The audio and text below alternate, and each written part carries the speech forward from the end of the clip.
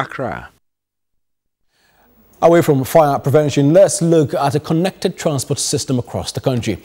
The Paramount Chief of the Esssikado Traditional Area, Nana Kobina Nketia, says a nationwide integrated transport system can deepen the unity enjoyed by the country. Speaking at a two-day National Transport Sector Review in Takoradi, Nana Nketia urged government to be serious with the integration of the transport sector due to its immense benefits. Until the early 2000s, travelers from Kumasi in the Ashanti region to Takoradi in the western region could make their journey by train via the Kumasi-Obuasi-Dunkwa-On-Offin-Tarkwa to Takoradi railway lines with little stress. Whenever school reopens, it was interesting to see students from Kumasi, Obuasi and Dunkwa-On-Offin make their journey by train all the way to Takoradi and then continue to Cape Coast by road.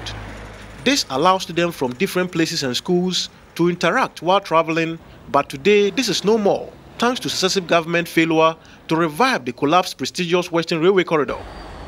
It is for this reason Nana Kobina Nketia is calling for an integrated transport sector, including reviving the Western Railway corridor to deepen Ghana's unity. We often think that transport carries goods and human beings. We forget that the most important things that they carry is ideas, concepts, philosophies, and therefore it universalizes who we are. And so without an integrated transport, the country would remain disunited. But we know the importance of the railways and ports in the making of Ghana.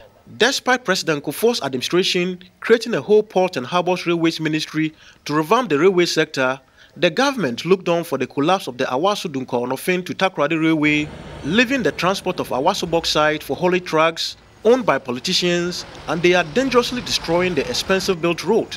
Successive government lackadaisical attitude towards the Western Railway corridor has continued to the government of the day, who say they have started something but challenged with funding. We have a challenge in the railway sector. I mentioned it. Apart from the works that we are doing between Sekondi and Takoradi via Kojo, which is ongoing, we have challenge financing the major line from Takoradi to Awasu, where we have the mineral deposit. Though the government of the day says it is doing something about the Western Railway corridor with this Kojo to Sekondi-Takoradi railway redevelopment, many people have raised questions as to its relevance. I hope it is not a way of trying to win votes as we are in the electioneering era.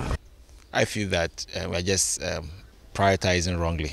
I believe that we should have taken the bull by the horn and gone straight to take over and rebuild the sport Western Rail Line, which starts from Kojo to Awasu.